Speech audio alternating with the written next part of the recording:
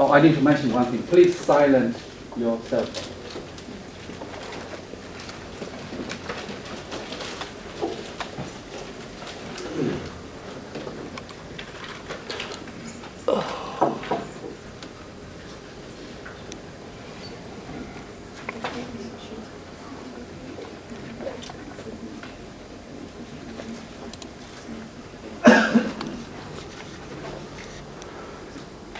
Oh, wow. It looks different over here. Cool. Yes. That's nice. So, I'm Gary. I think, looking around, I think I know everybody. So, made up this goofy title for two reasons. What's this do? It's the slide advancer. Cool. I made up this title for two reasons. First, this is going to be a little bit of a theme of what I'm going to talk about. And secondly, I just like goofy titles. So it makes people, gets their attention, right? So I want to give you a little bit of personal history. I'm going to start out with to hopefully kind of explain why I think I've been very lucky. I've been fortunate with the way my career has gone, that I do have the luxury of just essentially something strikes me as a peculiar thing I see in the puzzle. And then I've been able to just kind of work those out without, you know, and I'll have to explain to you how that happened because of the way my funding has worked through the years. But some history first. This is Tony Sturgis. I met Tony when I was an undergraduate, actually, and started doing some work with him. And we were working on, is there a pointer here? And we were working on current meter data. In those days, continental shelf waves had really just been discovered a few years earlier, and so everybody in the world was all over continental shelf dynamics. So I was lucky to kind of get in on the beginning of that. And for the students here, my first paper in Journal of Physical Oceanography, top journal in our field, we had 21 days of data from 2 current meter moorings, each of which had 2 current meters. Okay, but of course, that's worse than it sounds because we didn't have computers yet. So we're doing the calculations on a TI hand calculator. Okay, so it's good and bad. We could get away with a paper with 21 days of data, but you know, but it took you 2 years to do the calculations on your hand calculator. But shortly after I got to grad school, we had a new professor arrived, Alan Clark, and I started doing this kind of work instead of the data. Alan was actually an applied mathematician, and so that's kind of what I did for my dissertation. And part of the reason is because when you're doing this kind of thing, it requires using computers, which I despise, you know, especially in those days. You know, those days, it's much better now, but those days, so I decided I much preferred the paper and pencil sort of theory. But when it came to graduate school times, this picture's a little fuzzy, but it's the best one I could find. I was offered a couple of jobs, faculty jobs out of grad school, but I decided to take a postdoc instead for 2 reasons. First of all, given my graduate school background, I thought I really needed to kind of bolster my ability in data analysis. And a postdoc was a good way to do that. And Klaus Wertke here was one of the top data people in the world and offered me a postdoc. And the second reason was, well, it's in Hawaii, you know. I mean, so, and I was still surfing at the time, so I figured a couple of years in Hawaii sounds pretty good, you know. So now this solving puzzles thing, Klaus was using tide gauge data in the Pacific Ocean, and it really first showed the utility of the gauges for doing kind of what we called short-term climate variability. And so he had a thing called the TOGA Sea Level Center, Tropical Ocean Global Atmosphere. It's a 10-year program that was a major ocean atmosphere program, ran from 1985 to 95. Okay? And so this postdoc was part of that. And the nice thing about it is we were collecting all these tide gauge data, And then we had a data center where we collected tide gauge data from around the world. And the funding agency was actually perfectly happy to fund someone just to look at the data without any particular kind of emphasis. Just simply look at the data. The idea was the best quality control on data is to have some scientist looking at it. Okay, and that was it. So they were perfectly happy for somebody to just kind of muck about in the data. And so that was my job. So it was pretty cool. And so the first thing is, that's what I'm saying about my job was simply look at the data, find some puzzles, and try and solve them. Okay? And the nice thing about Toga, too, is that when you get to the end of Toga, and you have the final meeting wrap-up after 10 years of Toga, you have a Toga party. This was in Australia, and this is not me dancing. This is Joel Picot, actually, from Nemea. Not me dancing. It was about 30 degrees out 30 degrees that night. And we're all in our togas and flip-flops, and this is a heater. That's what's really going on. Okay. So Toga was a lot of fun. And for example, one of the kinds of puzzles that Klaus pointed out to me, you can't see it here, I'm sorry, this is a scan from an old paper, and this was a highlighted area, so you can't see the most interesting part here, but it's okay. Klaus just came to my office one day and he said, at Wake Island, out in the Western Pacific, every few years, intermittently, all of a sudden we get this 2 or 3 cycles, it's the largest signals in the data, 2 or 3 cycles of almost a perfect 90-day sinusoid. It goes on for 2 or 3 cycles, and then it goes away. And we don't see it again for years, and that's no obvious connection to anything. He says, if you could figure this out, it'd be a nice little paper. So I said, okay. It took me 8 years to figure it out, which is true, but it's a nice little puzzle. Like I was saying, it took 8 years. And part of the reason is that so this is how I got started in tide gauges. In the meantime, we started getting data from something called satellite altimeters. So where we could actually measure like a tide gauge, but everywhere in the ocean. And the first altimeter was in the mid-'80s called Geosat. And that's what finally allowed me to figure out what these things were. And it turns out that this is just looking at sea level height as a function of time and longitude. This is at the latitude of Wake Island and Hawaii, which are the same latitude. And we can see this is Wake Island's latitude here. And these kind of signals, you can track them back. They track back to the big island of Hawaii. Okay, we couldn't do this before because we didn't have the altimetry data. And this turns out there are eddies generated at the tip of the big island of Hawaii during El Nino events. But it takes them a year and a half to propagate over to Wake Island, so that's why there was no obvious connection to El Nino. They weren't at the right time until you propagate them back. So anyway, so it took me 8 years to write this, what Klaus said, a nice little paper. But it was also our first introduction to altimetry data. And sort of like with the tide gauge stuff, I was fortunate that I was on the first altimetry team for the Topex Poseidon stuff that was in the late 80s, started in the late 80s.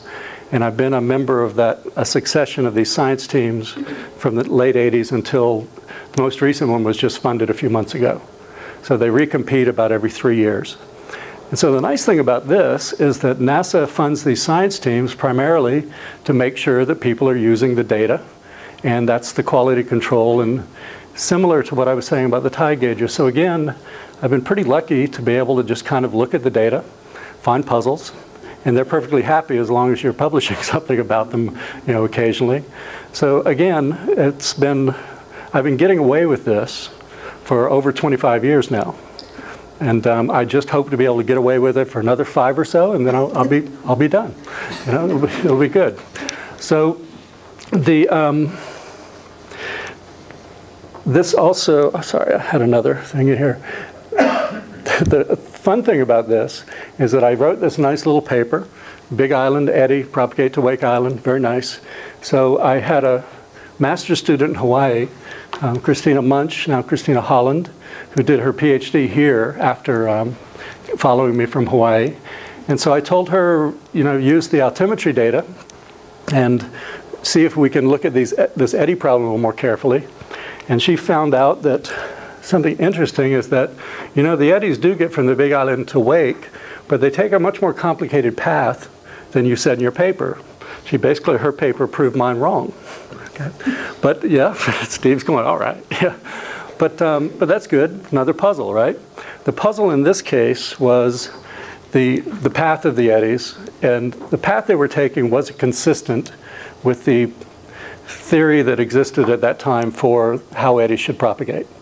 So that was another puzzle, and it worked itself out into another substantial NASA proposal and another couple of papers for Christina and a whole nother sort of research line that we had. All of this just because of that first puzzle that Klaus pointed out, and then just following it on and taking, this is now working on this problem for about 12 years. The lesson here is that one, I'm very slow, and two, though, I'm very persistent. Okay, so as long as you're persistent, slow is okay. Another puzzle Klaus pointed out to me. Klaus seemed to have a real knack for showing me some simple little problem that would take me 8 or 10 years to solve. Okay, he was very, very good at that.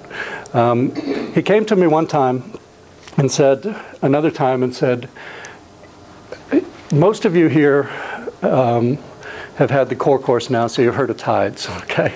And you know, the tides, we typically take a year's worth of data and we fit the tidal spectrum, all the different tides to it, and they're supposed to stay the same over time.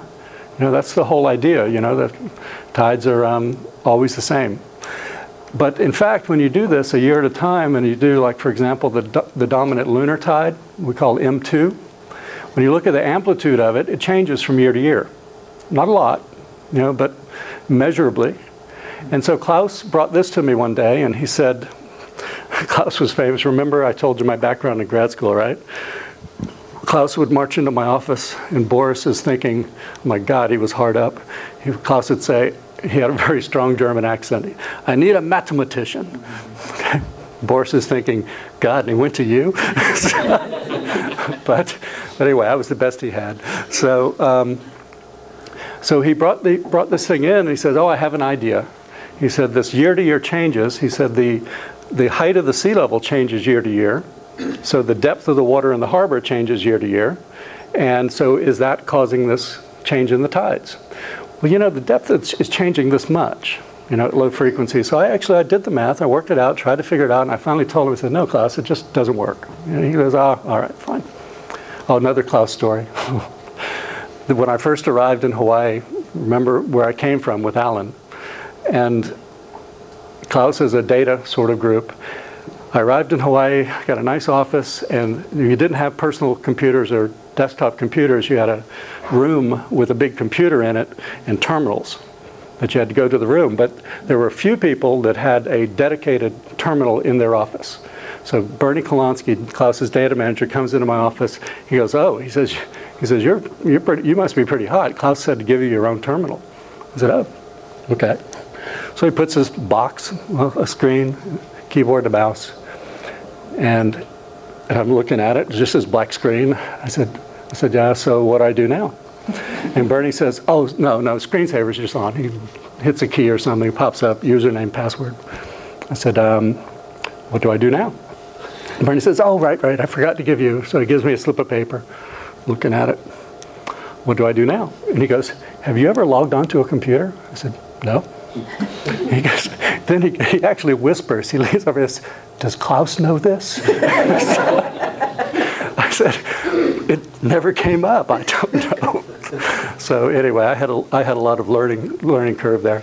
But this thing about the change in the tides year to year, again, it was just one of these puzzles. You know, it kept kind of coming back to it and back to it. And I finally figured out that it was what we call internal tides. And the modulation from year to year was due to the large-scale ocean density structure.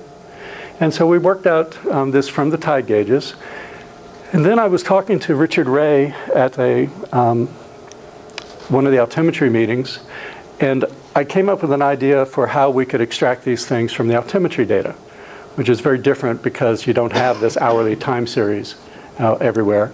And so we wrote a little GRL paper, one of these four-page GRL papers, and we actually got the cover of GRL that month from being able to extract internal tides from the satellite altimeters, which was pretty innovative.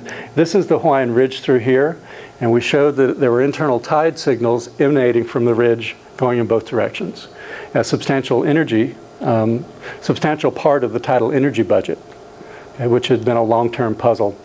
And this ultimately, my friends in Hawaii still say there was a followed-up Hawaii ocean mixing experiment, a $20 million NSF experiment that Mark and them, they're exaggerating, of course, but they say the experiment was basically, proposal was basically based on Richard Mund's paper.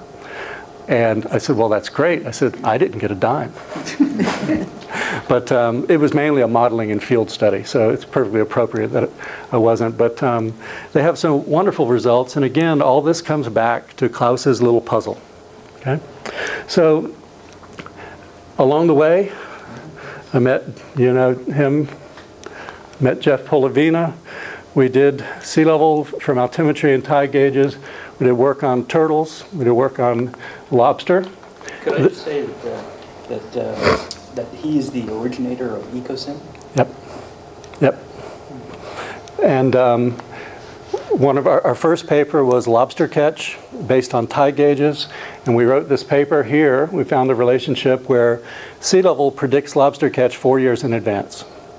Which is pretty cool, but it was pretty easy to understand. The lobster are 4 years old when you catch them, and we were tracking the larvae. Okay, so we had a nice predictor there, 4-year lead. And we did this and the little dots, and then we did a prediction for 5 or 10 years out. And then when we got a little more data, we showed the prediction worked. And all from just the little tide gauges. We worked on swordfish. I'm not going to talk about this much, but again, an eddy index has this ridiculous correlation. Of course, it only has 5 degrees of freedom, so don't take it too seriously. So we had lots of fun, you know, doing fish and sea level. Another thing that we did,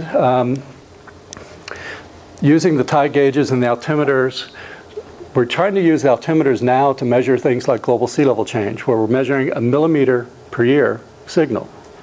Okay?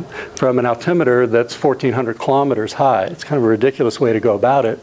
So you want to be careful that you calibrate it very carefully, and that's what I developed methods to do that using the tide gauges. This is Steve Neerum at his induction as an AGU fellow, which is mainly due to the sea level rise problem, which again wouldn't be possible if we hadn't been able to calibrate it, which was Klaus's idea again. Okay? So long history here. Does anybody recognize this guy? Sarah? This is Don Chambers. This is Don Chambers in his younger days. So, this was a number of years ago before we hired Don here. This is a good story here. I'll take a minute. I was doing this estimate here of how I'm telling the altimeter community. They considered me a tide gauge guy in the early days, and which is fine. But I was telling them the altimeter is drifting. Okay, this is millimeters. This is time. So 1 year, it's drifted upwards by 15 millimeters, and they didn't believe that because the altimeter cost a gazillion dollars, and we worked on it a lot and hard, so it's got to be right. And I kept telling them it's wrong. Nobody believed it because they didn't think the tide gauges were capable of calibrating the altimeter. Byron Tapley, one of the famous space geodesy sorts, came up to me at a meeting one time and said, "Gary, you've got to stop showing this curve. It's making the altimeter look bad." And he said, "You can't use tide gauge." He says, "I saw a tide gauge once. It had barnacles all over it." And I'm going, this is the difference between space geodesists and oceanographers. So I'm telling Byron, I said, "Well, Byron, why in the world would you trust any instrument that didn't have barnacles on it?" Right, Jay? So then there came the day where our French colleagues were looking about this, and they were actually a little more concerned about it. So they went in and started checking some things, and they found, remember I told you how much I like computers? They found in the computer code, thousands and gazillion lines of computer code, one line where they were supposed to divide by this number and they multiplied by it. Just inverted a parameter. It was called now the algorithm error. And when they then said, but it's easy to fix, just add this curve to the data and it'll be all right. Okay? This was not fit. I took their curve, I took my curve, I took this figure and I emailed it to the world. and the tie gauge methods that I've developed are now a standard part of the CalVal sort of system for the altimetry. So I'm going to finish up very quickly with, that's kind of the type of things that I do, but what am I doing now and into the future? I have 3 projects currently active and 2 more that are starting up now. There were proposals last year that were accepted. And 3 main things. The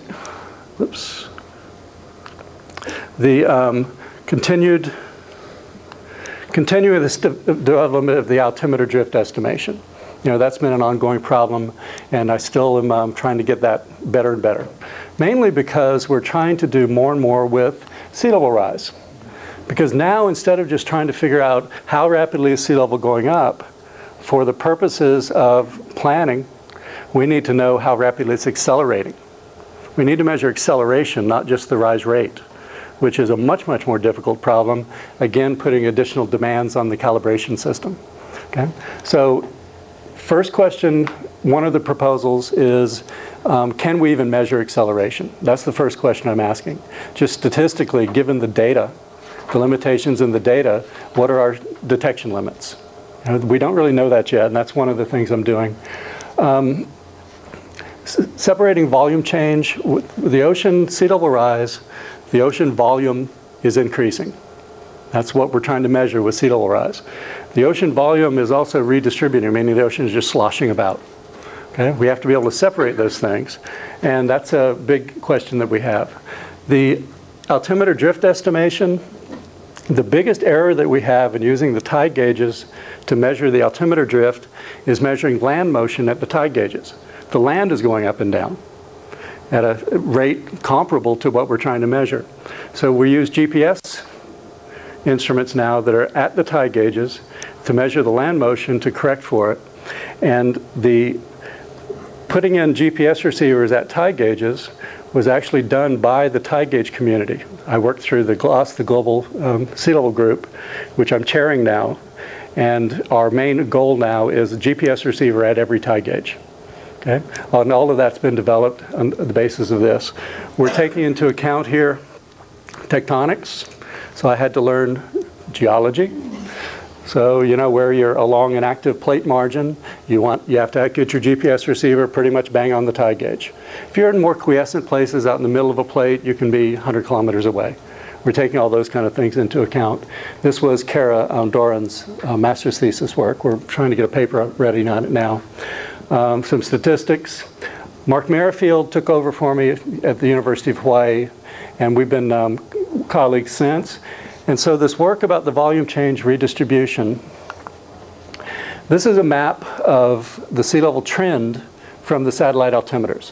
So millimeters per year, how fast is the sea level going up? These numbers are plus minus 15. Remember, the global rate is plus 3. So obviously most of the signals you're seeing in here have very little to do with that slow increase of the ocean volume. So let's look at this area here. We're seeing rates of 10, 12 millimeters per year. So when we look at that, we'll take this little area here, we'll just average the sea level and look at the time series. Just have a look at it. And we see this, and that curve is actually a quadratic. It's a line plus the curvature, and it's very linear. The curvature is about right for the IPCC projection of about 80 centimeters of sea level rise by 2100. But do you believe the quadratic on that? Do you think it makes any sense? The other problem is when I say, can we even measure this? The other problem is, I look at this time series and it looks more like that to me. It looks more like we have a step. And that step happens to coincide with the 97-98 ENSO event, But more importantly, it coincides with that was a change of state, a transition in the Pacific Decadal Oscillation, the large-scale structure of the atmosphere. These two models both fit equally well.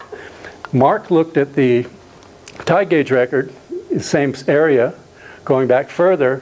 Notice something even more remarkable here. This is what's been happening for the past 40 years, and now this is what we're seeing during the altimeter period. So the big problem that we're doing, and it is very well correlated with the PDO. So the big problem that we're doing then is the big proposal that we have now, we just got started, is we're making a different suggestion here. We're trying to say, you know, this isn't just we have an extended La Nina or El Nino sort of situation. What we're saying is that you've all heard of El Nino, right? And La Nina is the opposite phase. We always talk about El Nino. From a physical point of view, La Nina probably could be more interesting. La Nina is the high energy state of the atmosphere. You know, when the trade winds are stronger, the circulation is more intense. And what we're seeing here, another interpretation of what we're seeing, is that at least in the tropical Pacific, the system has gone into a higher energy state. So, and it's not now fluctuating El Nino, La Nina, El Nino, La Nina. So what we're arguing is that even though this is a redistribution signal, it may very well be a climate change induced change in the background state of the ocean atmosphere, which is a very new sort of idea, and we're looking at it from the point of view of the ocean atmosphere, the winds, the sea level, and also precipitation, because hydrology changes are where we're really going to feel impacts of climate change. So I went a little bit longer than I was supposed to, but that's all right. And we have questions. This one always bothered me.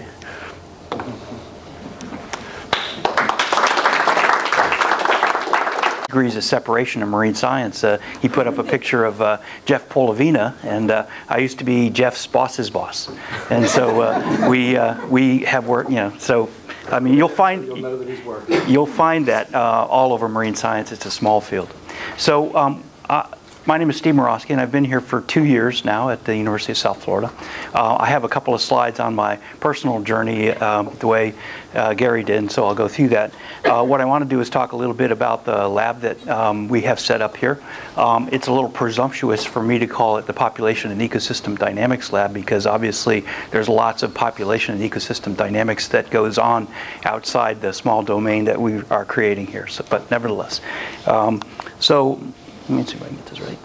Yeah, here we go. So what I'd like to do is talk a little bit about the philosophy of the lab and then describe some of the projects that we have ongoing with the students. So in terms of the foci of our lab, number one, because of my personal background, I'll describe in a minute, I'm very interested in the sustainable management of living marine resources. And so what we want to do is try to create science that somebody actually uses in the day-to-day world of trying to make management decisions, which are obviously difficult. Our approach is to apply a variety of both modeling studies, data mining, analyses of data that already exist. I used to say in my former career, the cheapest data you'll ever get are the data you already have, and we have a lot. And then trying to augment this with some field investigations and lab analyses. One of the things that I've really set a personal goal for and that is, rather than being incremental, to be disruptive. And if you look at the word disruptive technology, or the phrase, it doesn't mean to be a pain in the ass. It means that what you want to do is actually do things that are out of the paradigm. And so one of the things that kind of is hopefully a theme through our work is to look at disruptive technologies. Obviously, the training of scientists is really important, and yeah, I see this as a personal goal of mine in the last part of my career. And then our point of emphasis, and I'll try to emphasize this, is to reach out to other people in the college in terms of other types of disciplines. So the campaigns that we currently have ongoing, population dynamic studies of species of particular management interest, like red snapper and others, develop some new in situ technologies to get at some of these age-old problems in things like reef fish stock assessment, to evaluate the impacts of Deepwater Horizon and all the mitigation efforts, and that's a major theme not only for my lab but for the college in general, to analyze the efficacy of various fisheries management techniques, and in particular the use of marine protected areas, obviously important not only here but throughout the world as a augment to the traditional management, and then to conduct some ecosystem level studies that look at not only individual species and their placement in the system, but some of the system dynamics. So our physical plant is a rather cozy laboratory, 149F. You'll recognize that that's down the dungeon hallway next to the loading dock and the walk-in freezers, and I did that by choice. We have a lot of stuff that goes through the lab, and it's easy to run it through there as opposed to putting it on an elevator and bring it upstairs. So we were able to rehab this lab, which was in pretty dire condition when I came here, and so we've got sort of what you'd find in a normal fisheries lab in terms of equipment. But of course, you know, most of our physical plant is not here at the college. It's out where it counts. And so we've done a number of studies using chartered commercial fishing vessels and also research vessels like the Weatherbird. And that is and will remain a major focus in terms of what we actually do. Let me see here. But of course, the physical plant is not the lab. The lab is the people. This is our crew of 9 people. They are involved in a variety of studies, including supporting the educational role of the St. Pete Science Fest. And we had a booth there where we did some really interesting things, I thought, with doing artwork and fish. We had a lot of visitors to the lab, and I think we all had a good time. And we all wore the same shirt, which was pretty cool. So my professional journey, USF is my second career. I've got all 3 of my degrees in wildlife and fisheries biology at UMass Amherst, which has, and it's interesting, when I started, these were departments of forestry and wildlife. Now they're departments of environmental conservation. So it's a lot different in terms of the titles. The functions are pretty much the same. My master's thesis was on a population dynamics study and movement study of rainbow smell, which is a small anadromous fish that occurs primarily in boreal waters. And this, Gary, was my first publication in the Transactions of the American Fisheries Society.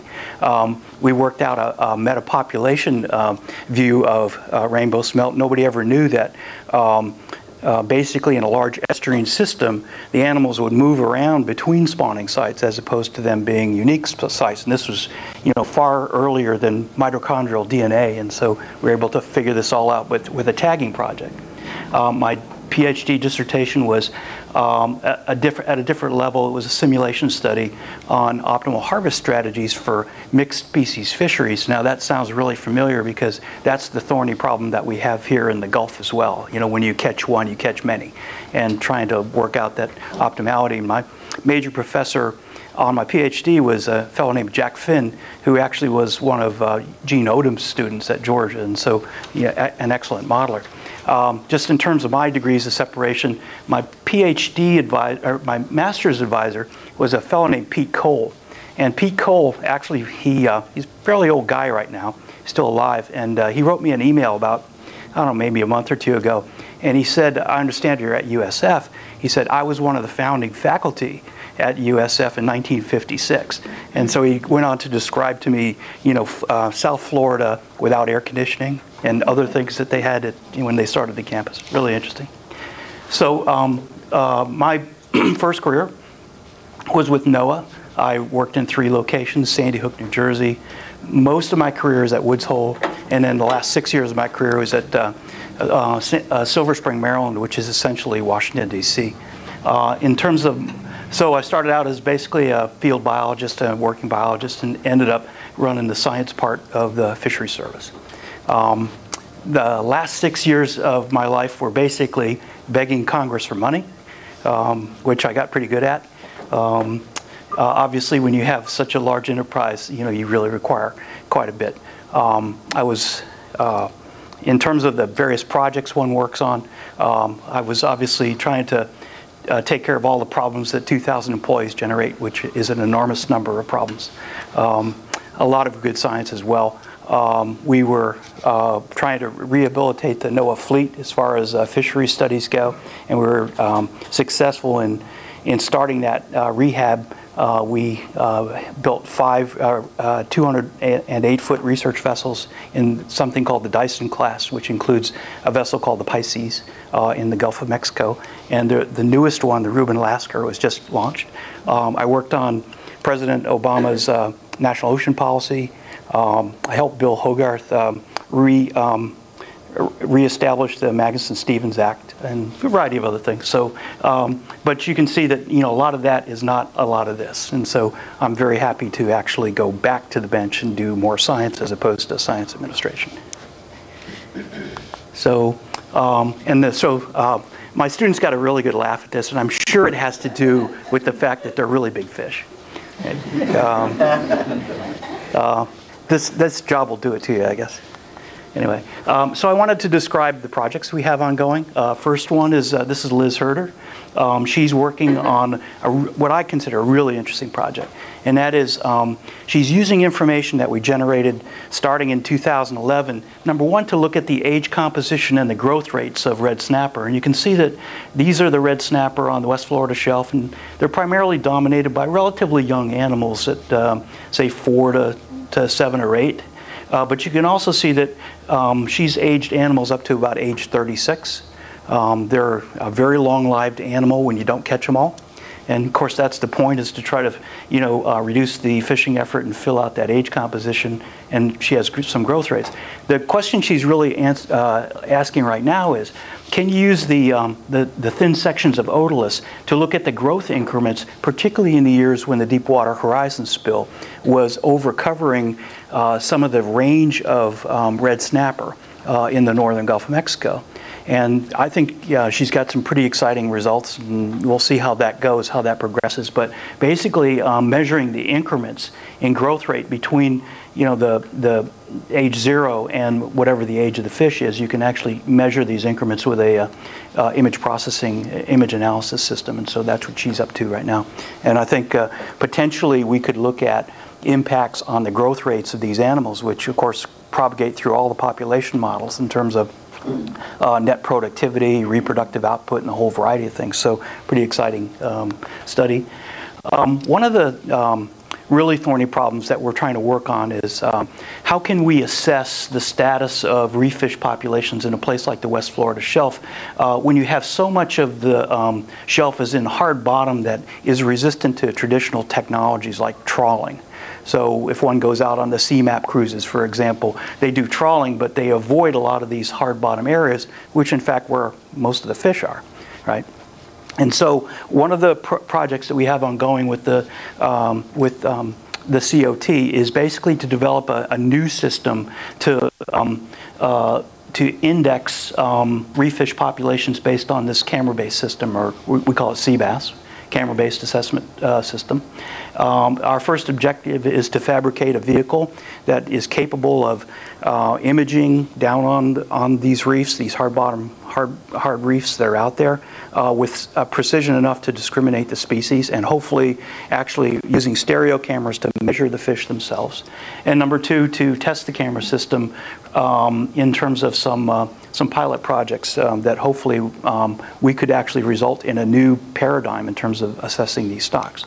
So COT has been working on fabricating our vehicle. The astute observers will see that this is the recycled Sipper tow body, right? But we've actually, and this is primarily Chad and Alex and Steve and Jim, have been working on the electronics package here. And basically, the key issue here was power and real-time video.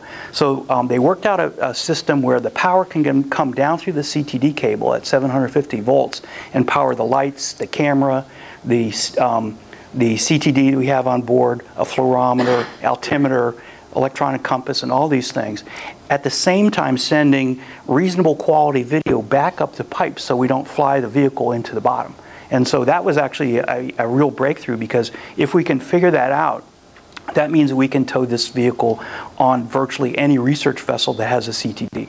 And so, that's a big technological breakthrough. And so they're right now, they're sort of fabricating this camera system.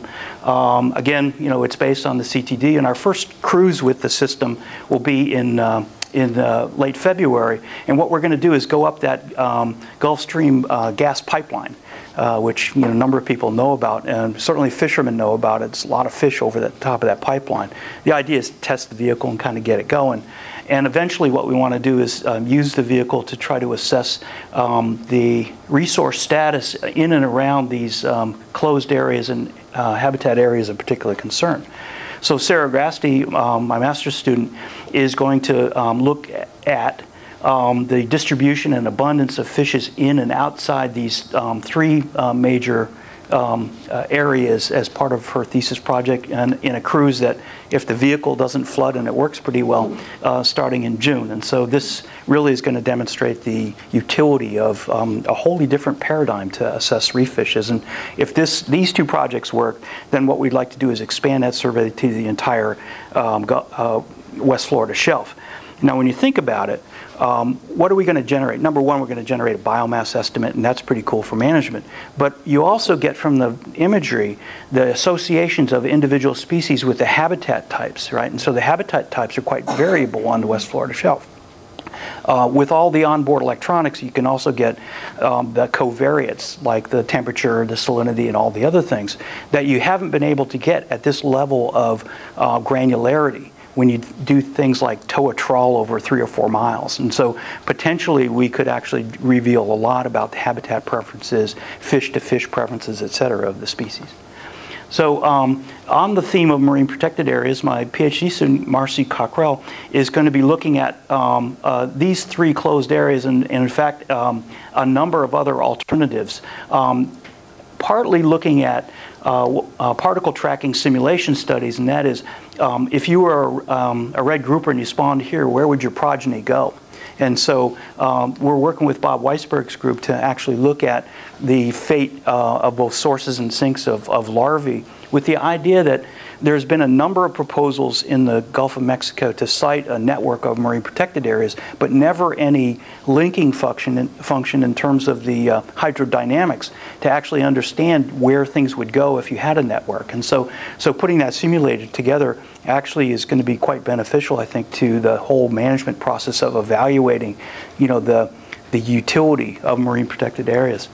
And another part of her study is going to be using the high-resolution satellite tracking data that are on most of the fishing vessels. And this is a similar study I published in 2005 using the tracking data.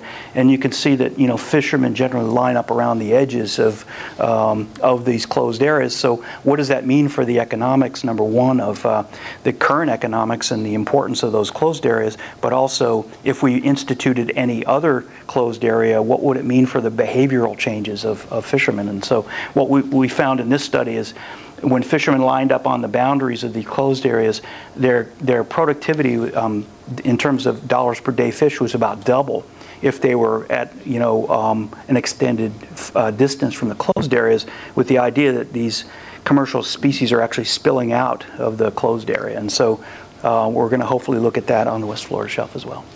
On the ecosystem side, this is sometimes you do things that are incremental and sometimes you do things that are very risky. This is what I consider a real shot in the dark. And that is, there's been a number of studies on the West Coast in particular that look at anoxic basins. And the nice thing about anoxic basins is if fish parts float into them, they don't degrade. And so there's been a number of studies, particularly in the California current, in these anaerobic sediment areas, where they've been able to reconstruct the history of various species over a very long period of time in terms of their relative abundance. So what we're going to do is use a place called the Pygmy Basin, where the climatology has been worked out very well. And there's a history of some core sampling in there to see if we can look for fish remains, in particular fish scales, over decades to centuries, to see if we can look at the dominance of various fish species over time and relate that to the climatology. And of course, that's really important when we look at long-term outcomes of both climate change and fishing at the same time. And so this is a collaborative project with Dave Hollander in the Paleo Lab. In terms of Deepwater Horizon, I'll go through this quickly.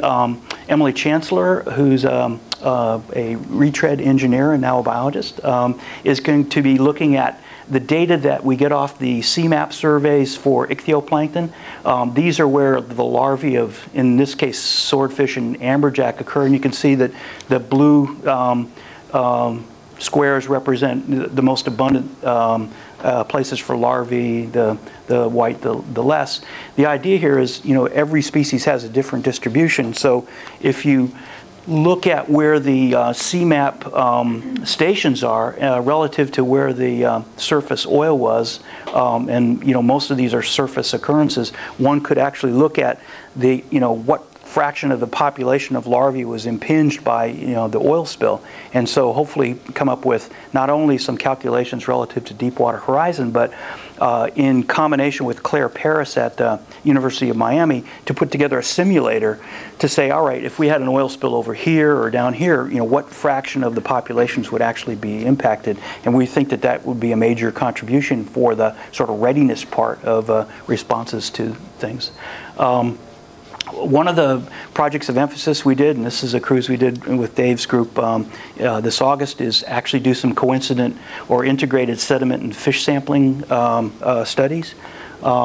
This is a study that Susan Snyder in my lab is doing, and this is a fairly busy graphic, but the yellow dots represent the relative abundance of a really interesting species called king snake eel. Probably most people haven't heard of it. A particularly nasty species, gets about 6 feet long and about 40 pounds of nasty. Lives in the mud around the outflow of the Mississippi River, and that's why the fishermen call them the mud eels. The other species plotted here are tilefish, right? And so they tend to have a distribution that doesn't overlap the distribution very much of tilefish, and I think partly this is their habitat requirements, and partly probably agnostic behavior between king snake eel and pretty much everything else, nasty species. This is a depiction of the burrows that tilefish make, and so they make these rather, you know, large burrows. But you can see that the tapered part of that means that the fish has to actually go, you know, head first into the burrow.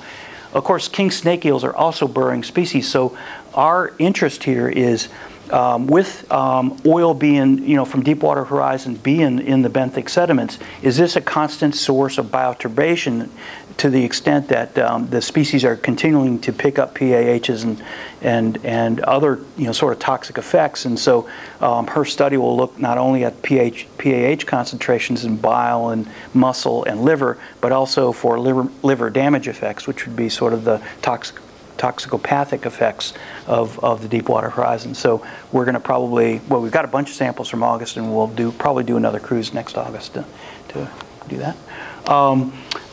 So let me read this. So all of a sudden, a number of Gulf fish are turning up with lesions, fin rot, and strange black marks. What makes you think it has anything to do with our Deepwater Horizon spill? This was an issue, probably people here have heard this to death. There was a lot of anecdotal reference to fish with a bunch of unusual things.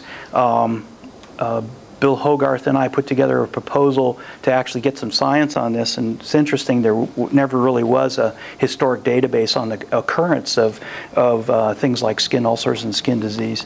And so what we did was originated a survey to look for the presence of these kinds of skin lesions that occur in a variety, resultantly have occurred in a number of different species, like red snapper, southern hake, and tilefish and conger eel. These are some of our greatest hits here in terms of, you know, what we actually found.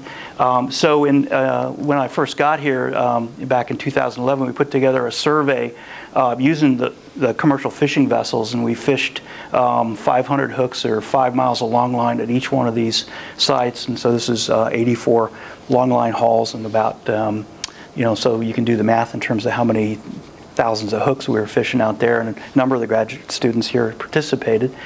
You can see one of the reasons why we worked down here is to try to set some kind of baseline of areas that, you know, clearly didn't have the, at least we don't think that it had the Deepwater Horizon oil. And then in 2012, we were able to repeat a number of the stations, and if you actually look carefully, you can see that we've extended, you know, ourselves. We knocked out this part and then we've extended the sampling over to here. The white stations were stations we did with Weatherbird, and the yellow with commercial fishing vessels. So in the 2 years, we've sampled 7,400 animals, about 100 different species, 150 longline hauls, and 60,000 hooks. That's a lot of cutting fish bait. Right?